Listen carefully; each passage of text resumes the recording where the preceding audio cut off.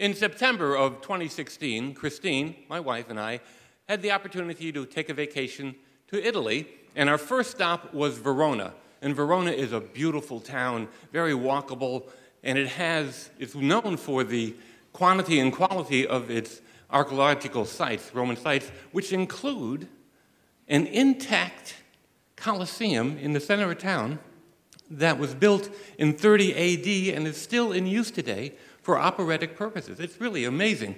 Now, one of the joys of going to Italy is, of course, the food. So for our first night in Verona, a local person told us to try out this restaurant, small, tiny restaurant, off the beaten path in the neighborhood, and we went there, and it was small. There were maybe 4 tables inside and 4 or 5 tables on the sidewalk outside.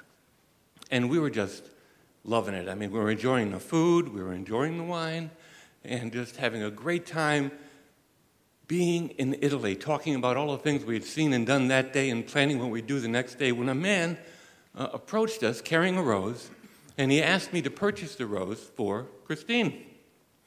Now, I was a little annoyed of having our dinner interrupted like this, and I just out of hand, but politely dismissed him, saying, no, thank you, we'd rather not.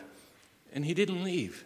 He insisted that I buy the rose, and he actually said, you must buy.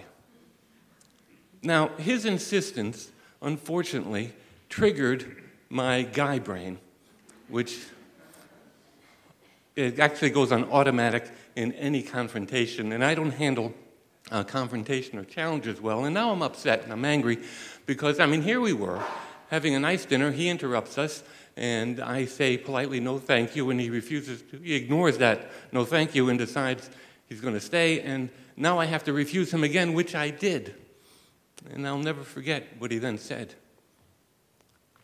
But I have nothing.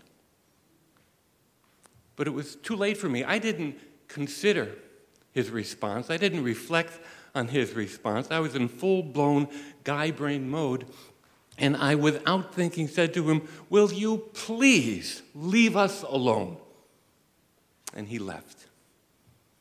Well, that incident sort of put a dent in our evening, and I was replaying the scene over and over in my head, putting my own actions in the best possible light so I could justify what I had done.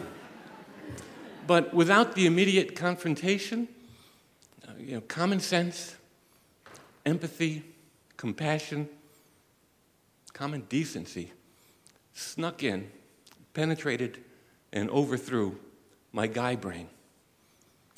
And another way of saying that is reality and clarity set in. A man had just told me, I have nothing, and I refused to help him.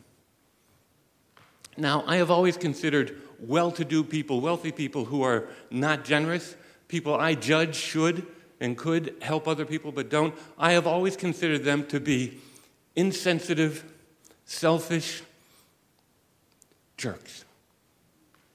But the guy with the rose would certainly have seen Chris and I as rich. He would have seen us as people who had money to come from America, live in a hotel, go out for dinner and wine. He would, rightly so, consider us rich. And I realized, with horror, that I was the insensitive, selfish jerk. And that realization brought shame, remorse, and change. Because Chris and I had a long conversation about this, and while we couldn't help the man with the rose, we decided that for the rest of our time there, we would both have a pocket full of euro coins that we could give out to anybody who asked for money. And yes, we knew that if we did that, maybe some people who weren't truly needy would get money from us.